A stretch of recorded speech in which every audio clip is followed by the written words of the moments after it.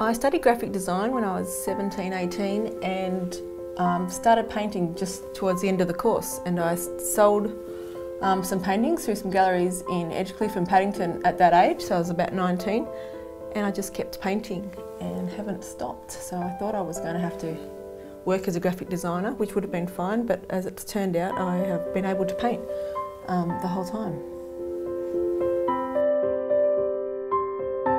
I paint what I love, and what I always come back to is the water and the landscape, mostly of Sydney. I have painted other cities and they've been okay, but I paint where my heart is, and my heart is in Sydney. So whether that be the southern beaches where I grew up, or the harbour, there's so many excellent places to paint around Sydney. I could paint it my whole life and never get sick of it. There's so many interesting little aspects to Sydney. I think although abstract has been very popular, like very abstract, as in non-representational abstract, has been popular in recent years, I think there are a large part of the market still like to be able to understand a painting and still like to be able to recognise something that they know in that painting, and so that it means something to them. So when I do landscape, I make sure I include in a contemporary, relaxed way. I do try to include the landscape as it mostly is, with the right houses in the right spots and the right boats in the right spots, so that people can actually recognise where they might live or where their boat is moored. And I think that's why people tend to like these paintings. Not all people, but some people like these paintings because they can relate to them and they can understand them, and it means something for them. It was a surprise, actually, a nice surprise, and then an even nicer surprise when the gallery owner asked me to do another few, and then they sold.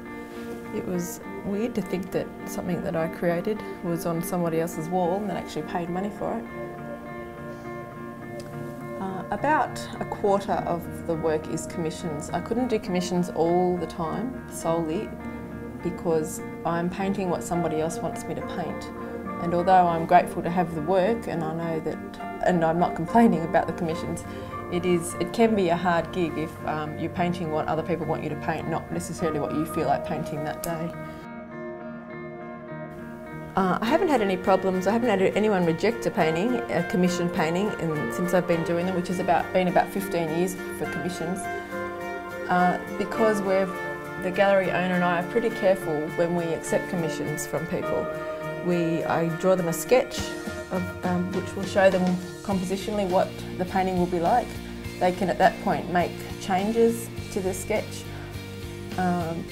and we talk about the colour with them. I don't necessarily show them the exact colour because it's a bit difficult, but they might look at another painting of mine and say, I like those colours. So once they've approved a sketch and we've talked about the colouring and how loose or sort of abstract, the level of abstract the painting will have, they sign off on that sketch, and the gallery owner gets a deposit. So there's no surprises, and we go to those lengths so there is no surprises, and what's in my mind for the painting isn't completely different to what's in their mind.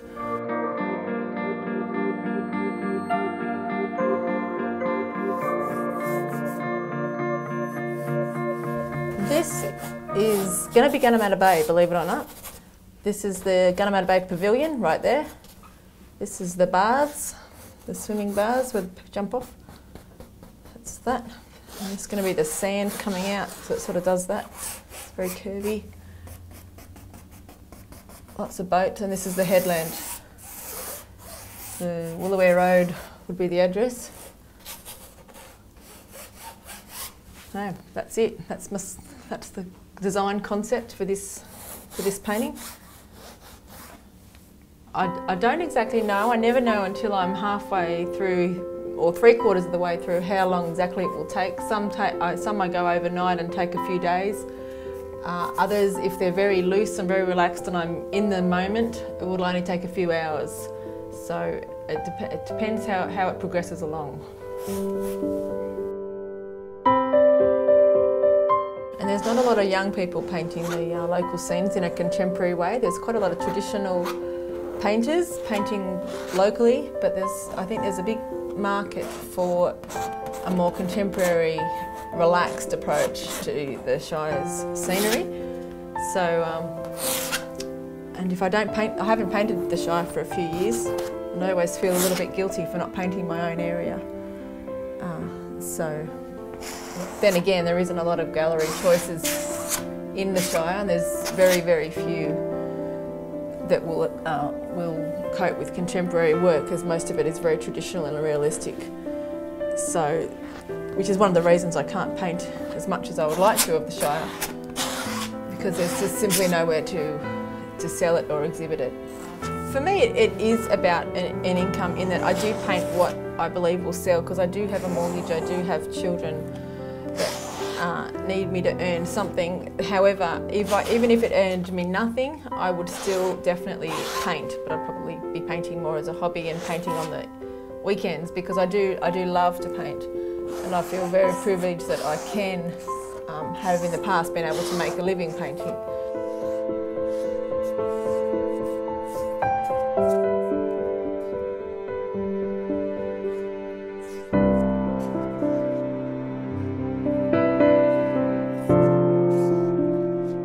One of the biggest problems with painting is overworking a painting and working on it so much that suddenly you've lost what was good about it. I see it with my children when they paint.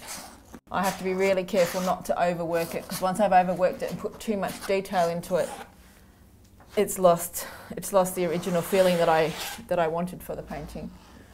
So it'll be finished when I think it looks good, when there's no canvas showing through, and there's enough detail on it to look like it's finished, but not too much.